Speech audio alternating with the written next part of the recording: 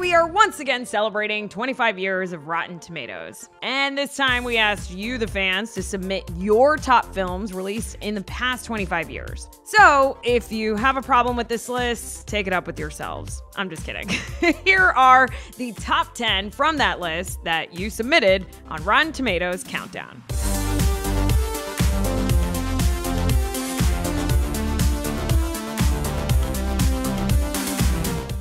Number 10, The Lord of the Rings: The Two Towers. Ending 2002 on a high note, or I guess two high notes technically, was the second film in the trilogy after The Fellowship of the Ring. It was once again directed by Peter Jackson and based on 1954's The Two Towers, the second volume of J.R.R. Tolkien's The Lord of the Rings novel. Among the film's storylines is the ongoing journey of Elijah Wood's Frodo and Sean Astin's Sam to destroy the One Ring. Of course, joined by the mysterious Gollum in this one, and also saving the once great King Theoden, who has fallen under a deadly spell. If I go, Theoden dies. You did not kill me. You will not kill him. Rohan is mine. Be gone.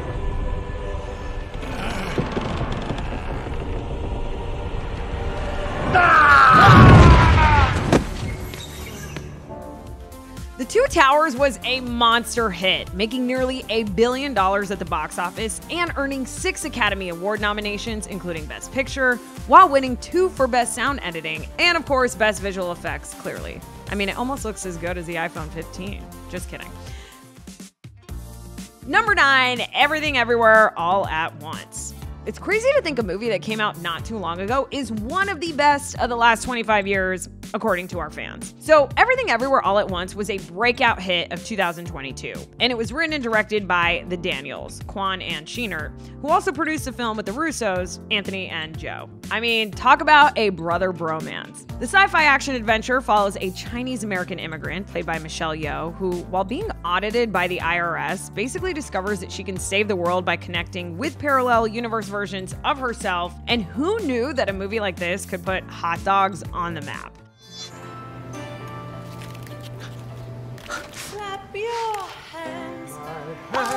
She appears to be in a universe where everyone has hot dogs instead of fingers. I mean, it just doesn't matter how many times I see it. I'm just so...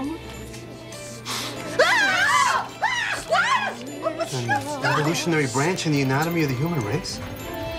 Do you think they eat their fingers in that universe when they're hungry? Okay, I know that was a little weird. Let me ring it in. So the Daniels had an idea for a multi-universe related idea as far back as 2010. And they finally started writing it in 2016, with the lead role originally written for Jackie Chan. But good thing that it was reworked, because Michelle Yeoh went on to win a Best Actress Oscar for her performance, one of 7 Oscar wins in total for this movie. And she's just one of the many reasons this one carries an 86% audience score, with people loving not only the acting, but the stunning visuals and deep, powerful story too. And of course, hot dog fingers.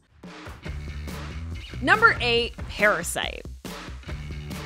I still cannot get over how compelling this film is. This socio-political satire from South Korean director Bong Joon-ho is about a poor family who schemes to become employed by a wealthy family by posing as unrelated, highly qualified individuals. As things escalate, we and the unsuspecting family learn that there's much more under the surface, like literally in their hidden basement. 집에서 생일잔치 한 날.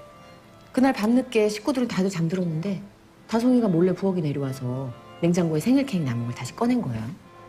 아, 그 케이크 생크림이 기가 막혔거든. 애가 침대에 누워서도 자꾸 생각이 난 거지. 그래서 요 앞에 앉아서 다송이가 케이크를 막 먹다가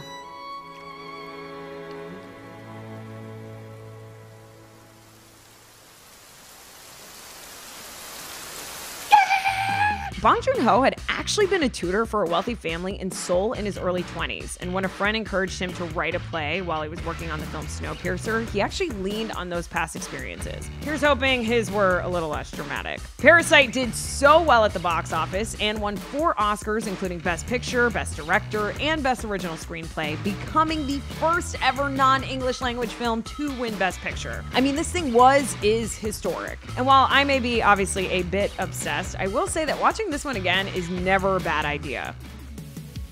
Number 7, The Lord of the Rings, The Fellowship of the Ring.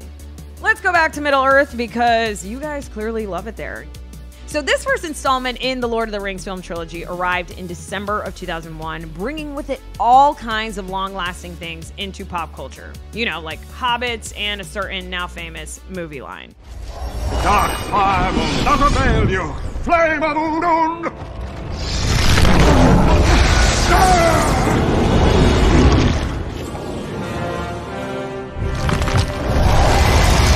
Go back to the shadow.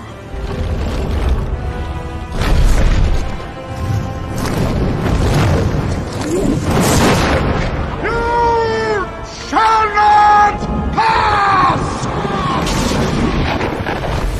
I always use that line when someone tries to make conversation with me in the buffet line. I'll let you guys keep that one in your back pocket. The film grossed nearly $900 million worldwide, and this is 2001 we're talking about, so it became the 5th highest grossing film ever at the time. And despite a nearly 3-hour runtime, it still holds a 95% audience score with viewers. I mean, talk about a crowd pleaser.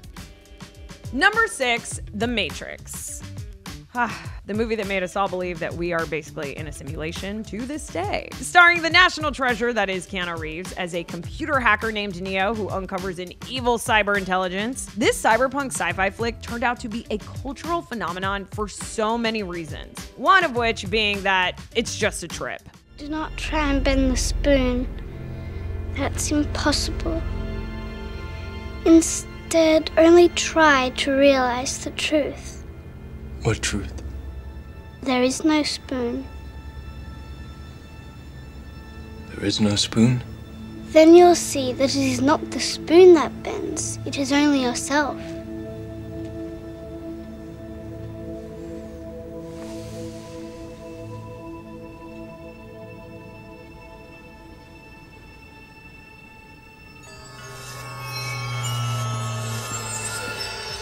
I mean, I still think about this scene when I'm holding a spoon or drinking soup. The Matrix was written and directed by the Wachowskis, Lana and Lily, who also wrote and directed the 2003 sequels, The Matrix Reloaded and The Matrix Revolutions. Their approach to action scenes was influenced by Japanese animation, martial arts films, and Hong Kong action cinema.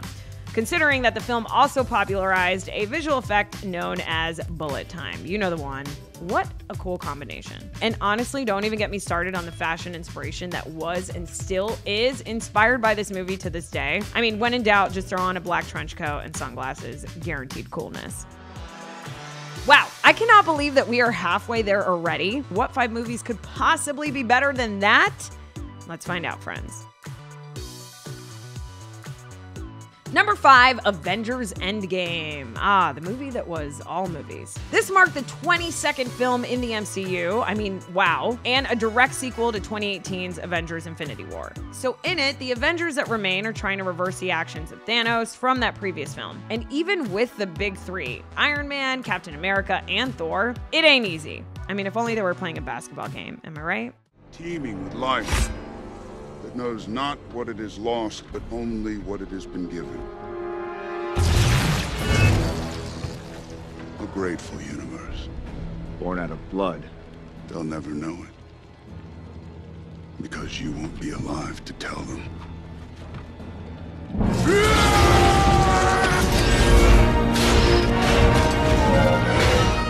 Endgame holds a 90% audience score with over 50,000 ratings, and thanks to the audience's money, it went on to become the highest grossing film ever at the time with almost $2.8 billion. Perhaps even more impressive is that it won the Golden Tomato Award for Best Movie Wide Release in 2019. What an honor. Number 4, The Lord of the Rings, The Return of the King. It is official, audiences love The Lord of the Rings. This threequel from 2003 includes the final confrontation between forces of good and evil, which are fighting over the future of Middle-earth. And frankly, it just has some pretty gnarly bad guys all around. You fool! No man can kill me. Die now.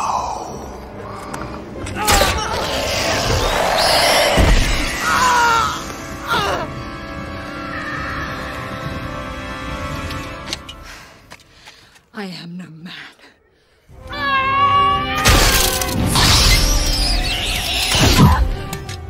Return of the King picked up 11 Oscar wins on 11 nominations, including Best Picture, which basically tied it with Ben-Hur and Titanic for the most Oscar wins ever. And despite being 3 hours and 20 minutes long, here it is as one of the all-time favorite movies of the past 25 years, proving that you can hold your pee in the theater if it's worth it. Number 3, Inception.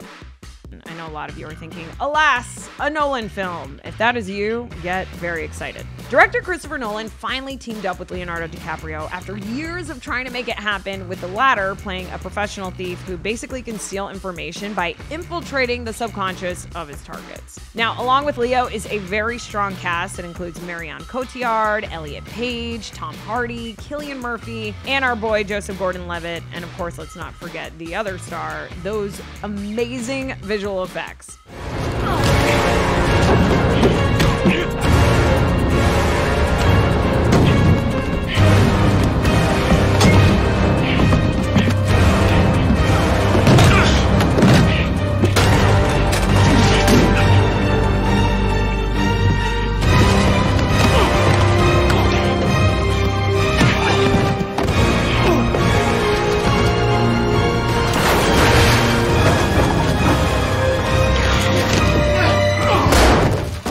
It is no wonder that when Chris first started working on this script, movies like The Matrix, number 6 on this list, The 13th Floor, and Memento were influencing the ideas. Inception crushed it at the box office with over $828 million worldwide, good enough for the 4th highest grossing film of 2010. Number 2, Interstellar. Nolan again. This film features really big names like Matthew McConaughey, Anne Hathaway, Matt Damon, Jessica Chastain, along with some incredible visuals. And it's set in a dystopian future where a group of astronauts travel through a wormhole in search of a new home for humanity. And let's just say it's kind of an intense mission. Brand, co-pilot, you're up. Case, blow the cabin oxygen through the main thrusters. We're gonna spark it. Roger that. Locked. Depressurizing.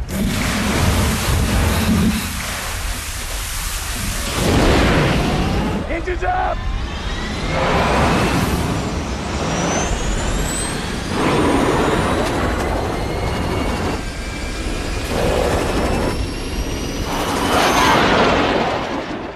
And get this, an under-the-radar director by the name of Steven Spielberg, maybe you've heard of him, was originally attached to the project alongside writer Jonathan Nolan. After Spielberg's departure, though, it was Jonathan who suggested bringing on his brother, Christopher Nolan, to direct the film. And to give it some street cred, a Caltech theoretical physicist and Nobel laureate in physics served as executive producer and scientific consultant, who also happened to write a tie-in book called The Science of Interstellar. You're welcome, nerds. And last but not least, number 1, The Dark Knight. I mean, that is a Christopher Nolan triple whammy, which I am not surprised by since you guys actually voted Nolan Best Director of the last 25 years on another RT25 list. Now, this one is just one of a few movies on this list that also actually popped up on the critics' picks of the past 25 years, but it's worth noting that this has the highest audience score in all of the DCEU. Along with Christian Bale as Batman, the ensemble cast includes Gary Oldman, Michael Caine, Aaron Eckhart, Morgan Freeman, Maggie Gyllenhaal, who are sometimes pretty much all forgotten about because of Heath Ledger's Oscar-winning performance as Joker.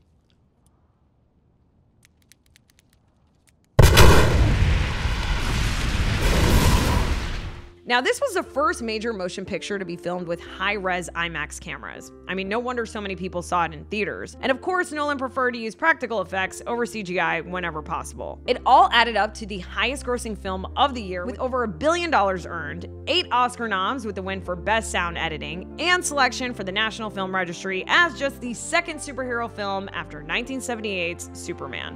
I think we can all agree that The Dark Knight is number 1 in our hearts. Well, friends, that is our list. Thank you for helping us put it together and for celebrating 25 years of Rotten Tomatoes. We couldn't have done it without you. I mean, truly, though, we wouldn't even have had this list. So thank you. For more on all these movies that we discussed today, be sure to hit up RottenTomatoes.com and our very special RT25 section. Thanks for checking out today's list. Until next time, I am your host, Nas Perez, and we'll see you back here for more Rotten Tomatoes Countdown.